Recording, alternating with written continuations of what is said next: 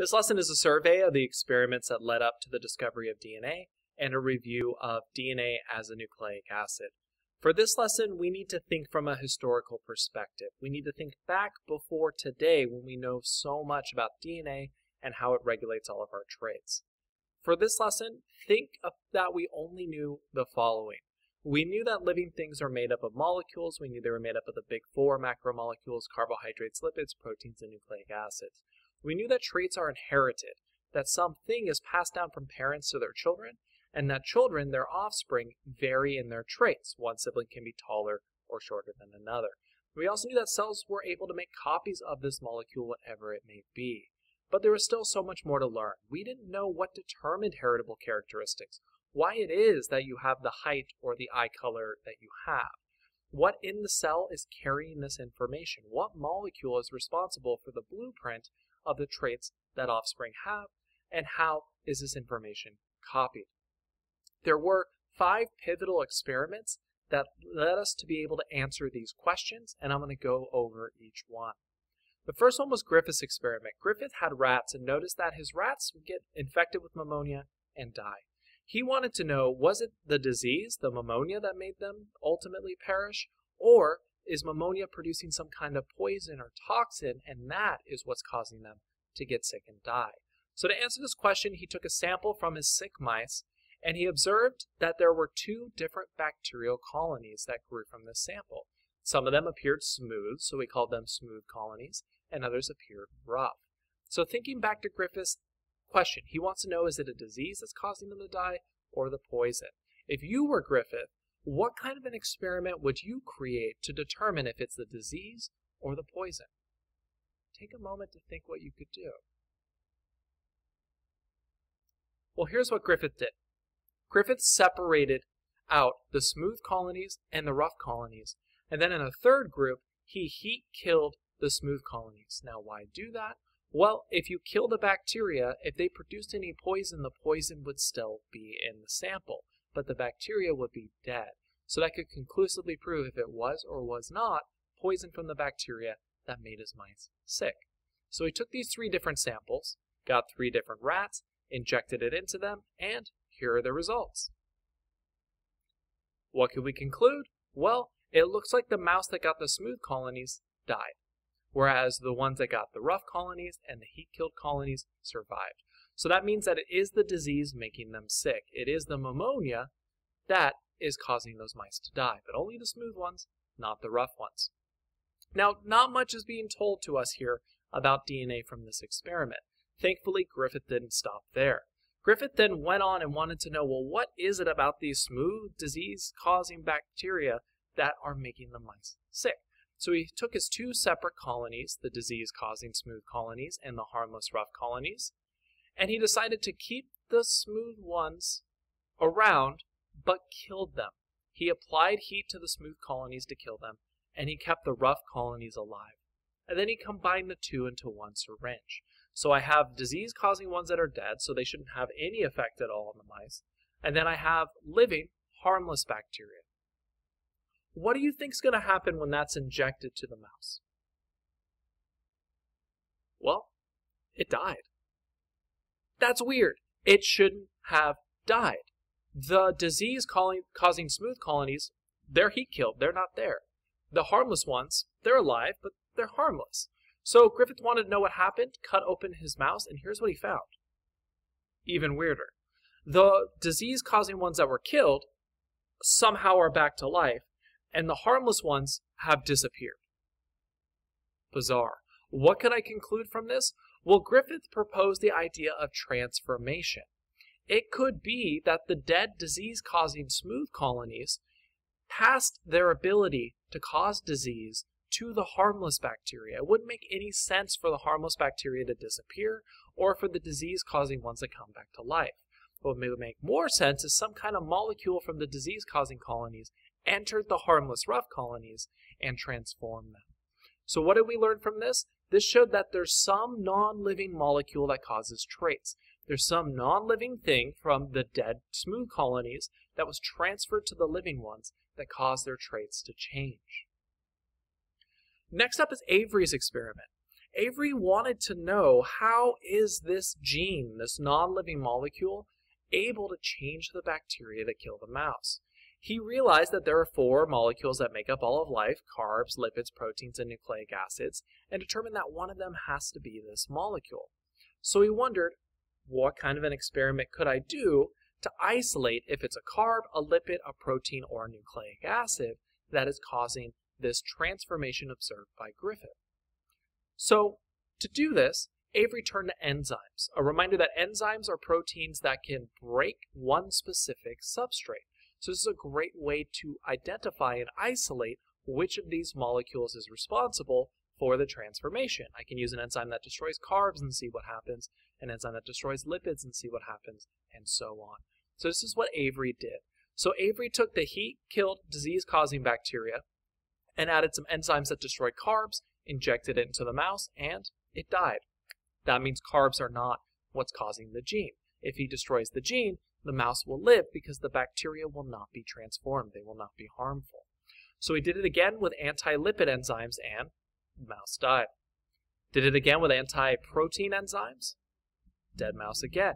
Then he did it again with anti-RNA enzymes, and the mouse died. So that means it can't be a carb, can't be a lipid, can't be a protein, can't be RNA. Then he did the experiment with anti-DNA enzymes, and in that instance, the mouse lived. So what does this mean? That means that the gene, whatever's causing that transformation that made the bacteria lethal, has to be made out of DNA, because only when you destroy DNA does the bacteria not get transformed. Now, this was a very controversial finding at the time. Most people believe that protein, not DNA, is the molecule of heredity. And intuitively, that makes sense. Proteins are very, very sophisticated. They're 3-dimensional. If there's any molecule complex enough to have a blueprint for something as sophisticated as a human like yourself, it's probably going to be a protein. So here comes Hershey and Chase. Hershey and Chase were very skeptical of Avery, and they wanted to have a more sophisticated experiment to conclusively prove if it's protein or DNA that's causing heredity. So they decided to use bacteriophages in their experiment. A bacteriophage is a virus that only has 2 parts. It has DNA in the middle, and it has a protein coat on the outside. Perfect for an analysis such as this. Another thing these bacteriophages do is, we knew that when they approached a bacteria, they would appear. It appeared like they would inject something into the bacteria, and afterwards, multiple viruses, their progeny, their offspring would come out, and the bacteria would ultimately be destroyed. So, if I want to know if it's a protein or DNA that's causing heredity, I just need to figure out, what is that virus injecting into the bacteria? Is it injecting DNA, or is it injecting protein? So, to test this out, they decided to use radioactive isotopes. Turns out sulfur-35 is a radioactive isotope that attaches only to protein, and phosphorus-32 is an isotope that attaches only to DNA. By having 2 batches of bacteriophages, one with sulfur to the protein and one with phosphorus to the DNA, they were able to track what enters or what does not enter the bacteria. So they set up 2 groups. They had each group infect a different portion of bacteria and then measured where they found radioactivity. After running this trial, they found none of the sulfur inside the bacteria, so protein was not injected in, but they did find phosphorus-32. Phosphorus was injected into the bacteria. What did this do? It conclusively proved that it has to be DNA. DNA has to be what Avery observed. It has to be what Griffith observed. That's the only way we could explain why phosphorus was inside the bacteria and not sulfur. Notice how cumulative all these experiments are. There isn't one scientist that has some crazy breakthrough on their own. Scientists are constantly collaborating, confirming, and disproving each other's work, and it is building on this spectrum that leads us to actual sincere discovery. So now that we know it's DNA, there were many more questions we wanted to answer. What does DNA look like? What's its structure? Because if we can determine that, that'll tell us its function, and that's the function of heredity itself, why living things have the characteristics they do. So along came Rosalind Franklin. Rosalind Franklin developed a new process of taking pictures of molecules called X-ray diffraction. And what you're seeing here is the world's first ever picture of DNA. Imagine you're looking down the top of a straw. That's what you're seeing here. So here's the portion of the straw that's close to your eye. Here's the portion that's further away, and these bands here are the DNA molecule. This was huge. Now we had an idea that DNA appears to twist into a helix. We're getting closer to its structure. Here's the unfortunate dilemma with Rosalind Franklin. Rosalind Franklin worked with a male counterpart in her lab, and typically you keep your results close to your vest until you publish them. That way you're receiving the credit for the work that you do. Well, her male counterpart was fraternizing or spending time with two scientists in the United States. Those two scientists were Crick and Watson. Crick and Watson were also trying to figure out the problem of, well, what is the structure of DNA? But they took a different approach. Instead of trying to take a picture of it, they built 3D models and tried to propose that since those model pieces fit together, that must be the structure of DNA. Well, at a party, Crick and Watson ran into Rosalind Franklin's male colleague. That male colleague brought a picture of her work, and in 1953 showed it to Crick and Watson before it was published. Crick and Watson had been failing again and again with their models until they saw this picture. As soon as they saw this picture, they immediately biked back to their lab and built a model of DNA as a double helix, and the pieces fit together. Only when they made their model a double helix could they explain all of the constituent parts of DNA and how they fit together. Crick and Watson then published their work. When they published their work, they didn't mention that they saw Rosalind Franklin's X-ray. Crick and Watson went on to win Nobel Prizes, and even today they're credited largely with the discovery of DNA as a double helix, but it wasn't until much, much later, 20, 30 plus years, that they admitted that they saw Rosalind Franklin's work. The thing with Rosalind Franklin is she passed away shortly after her work was publicized, and she didn't really receive any credit for DNA being a double helix. Thankfully, posthumously, after her death, she was awarded a Nobel, and ultimately now history tells the real story. So I just want to point that out, that unfortunately humans are humans and horrific things can happen even in science, but it's important that once we know that, we recognize it and everyone knows what really happened so that individuals like Rosalind Franklin receive the credit they deserve. So these were the big 5 experiments that led to the discovery of DNA being the molecule of heredity. Griffith, Avery, and Hershey conclusively proved that it has to be DNA that's a molecule that's causing traits, and then Rosalind Franklin and Crick and Watson contributed to our understanding of DNA being a double helix. Now, experiments don't end there. There's a couple more I'd like you to know. T.H. Morgan worked with fruit flies. What's great about working with fruit flies is they don't live that long, they reproduce quickly, and they have a lot of weird traits that will appear at an odd frequency. Working with them, he was able to associate that white-eyed males, because only males would have white eyes, was related to a chromosome, a structure of DNA inside the cell. Why was this important? This showed us that genes are located on chromosomes. Knowing that, we now know exactly what structures to pay attention to when trying to understand the blueprint of life. Another important scientist is Chargaff. Chargaff was a chemist who was also interested in the question of understanding DNA. As a chemist, Chargaff was primarily concerned with just what were the quantity of molecules inside of DNA. So what he did is he took samples from a huge variety of species, animals, insects, plants, and just counted how many adenines, thymines, guanines, and cytosines there were in the organism. And there quickly developed a pattern, and you'll see it too. Here's a sample of Chargaff's work on humans. So he discovered that about 30.9% is made up of adenine, 29.4% is made up of thymine, 19.9% guanine, and 19.8% cytosine. This is where we got our base pairing rules that A always binds with T and G always binds with C. They're commonly referred to as Chargaff's rules. Now, we can't shrink ourselves down and look at a DNA molecule and conclusively prove this is happening, but when you look at the quantities, this is the only possible way the bonding can occur.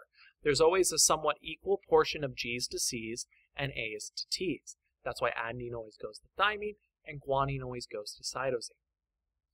But we still have this question of how is DNA copied? How is DNA able to replicate itself across cells? We want to understand how it is that living things can replicate their DNA throughout their lifetimes and do so faithfully, that there aren't dramatic changes from cell to cell or from generation to generation. There were 3 viable models for how DNA would replicate, and at the time they were theoretical until proven. One model is the idea of conservative replication. If my blue DNA molecule here is my original DNA molecule, this is showing you what is made as new when DNA is replicated. So with a conservative model, my original DNA strand remains intact, and I generate an entirely new strand that is identical. And then I do that again when I do a second generation. So with a conservative model, I end up with one original strand that's unaltered and 3 new strands. Another model was the semi-conservative model. The idea behind this is the original strand is conserved half of the time. Meaning, when this DNA strand is replicated, I have one strand that has an original strand, and I have one new strand. So I have one dark blue and one light blue in each of my new daughter strands. And then when I replicate again, I end up with 2 completely new strands, one strand that's 50-50, and another strand that's 50-50. And another model was dispersive. The idea with the dispersive model is that the DNA molecule would disperse. It would break off into chunks, and then the cell would build new strands wherever the chunks were missing. So you would end up with the original strand dispersed amongst all of the daughter strands. Now, to understand which of these models is correct, we needed to do an experiment to prove that our theory was accurate. That is when Melson and Stahl came along. Melson and Stahl, often credited with creating the most beautiful experiment in biology, decided to use radioactive isotopes, specifically heavy nitrogen, to track the difference between the parental DNA strand and the daughter DNA strands. To explain that another way, Melson and Stahl took an original DNA double helix and had it be created with nitrogen-15. So wherever that original parent strand went, they would be able to find nitrogen-15. They then provided that DNA strand a lighter isotope, nitrogen-14. So wherever they measured nitrogen-14, that would be a new DNA strand that was built. So here was their prediction. This was their positive control of sorts, a control that shows what will happen if you get a positive result. With one round of replication, if the conservative model is true, then they should have a band that has only nitrogen-15. Why? Because that original molecule is conserved. They'll also have a band that is made only of nitrogen-14. Why? This is the band that wasn't conserved, the one that was replicated, the one that is new. Now, if they did one round of replication with semi-conservative, they should have a band that's 50-50, a band that's 15 nitrogen from the parent and 14 nitrogen from the new one that's created. Dispersive would be the same. We still have those original chunks, but they're split up. Well, this showed them they can only do one round of replication. Why? Well, if I end up with a band of 15 and 14, I don't know if it's semi-conservative or dispersive. That is the method DNA replicates by. So they did a second round of replication.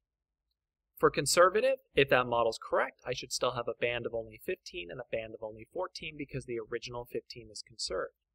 If it's a semi-conservative model, then I should have a band that's half and half and a band that's only nitrogen-14 because it's created only of new material.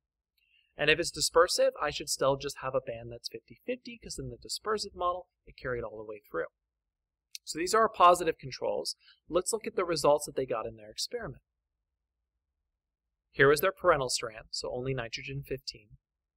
Here was their first replication, a band of 14-15. So that means it could be either semi-conservative or dispersive. But then with their second replication, they got one band of 14-15 and one band of 14-14. That conclusively proved that semi-conservative replication is the method by which DNA replicates. Very elegant way to experimentally prove which of these three models is accurate. So let's just review nucleic acids a little bit. A reminder, nucleic acids, as we just saw from all these experiments, are the genetic material that stores information for the cell. This is where I find genes or sections of DNA that code for protein. This is the information that's transferred from generation to generation. A nucleic acid is made of carbon, hydrogen, oxygen, nitrogen, and phosphorus. It's used to pass down information, and its monomer is a nucleotide. A reminder that a nucleotide has three parts. It has a phosphate group, a sugar, and a nitrogenous base. The nitrogenous bases vary in DNA and in RNA. In the case of DNA, the four nitrogenous bases are adenine, thymine, guanine, and cytosine. So here I have a DNA nucleotide of a phosphate, a sugar, and a base. When they combine, we're going to build a bond between the phosphate and the sugar and stack them on top of each other. That way information can be read in either orientation. There are two types of nucleotides. Some of them have 2 rings in the nitrogenous base. We refer to those as purines. It's a double nitrogen ring. Adenine and guanine are the purines for nucleic acids. And then other class is pyrimidines. Pyrimidines are made up of only 1 carbon ring, and they are cytosine, thymine, and uracil. Reminder that uracil is only found in RNA, and thymine is only found in DNA. When building nucleotides together, that bond that forms between the phosphate and the sugar is formed by what's called a phosphodiester bond. So that is phosphate bonding with 4 oxygens. So let's build a DNA strand. I'm going to form phosphodiester bonds, making a sugar-phosphate backbone. And then I'm going to attach my complementary base pairs according to Chargaff's rules. G goes to C and A goes to T. When they bond together, they're forming hydrogen bonds. And hopefully you notice that there are numbers on the end of each one. Down here it says 3' end, and up here it says 5' end. What does that mean? Well, if I count the carbons on the sugar, I start here 1, 2, 3. This is indicating that the 3rd carbon is pointing down. Here I have 1, 2, 3, 4, 5. This indicates the 5th carbon is pointing up. It's important to know the 5' and 3' ends of the DNA molecule because DNA is anti-parallel. What I mean is, one strand here is pointing with 5 up and 3 down. The other strand is completely flipped, but running parallel. The second strand here has 5 pointing down and 3 pointing up. DNA is a molecule with a double helix. We find it in eukaryotes and prokaryotes, and deoxyribose is the sugar found within it. That's why we call it deoxyribonucleic acid. I bring this up because it's important to draw comparisons with the other nucleic acid, RNA, or ribonucleic acid. RNA is used in protein synthesis, a process we'll learn about in the future, and we call it RNA because it is made of the sugar ribose instead of the sugar deoxyribose. I hope this lesson was helpful in you understanding the scientific process and thinking and the cumulative work that led to the discovery of DNA, and as a nice refresher of the structure of DNA. Thank you, and I'll see you next time.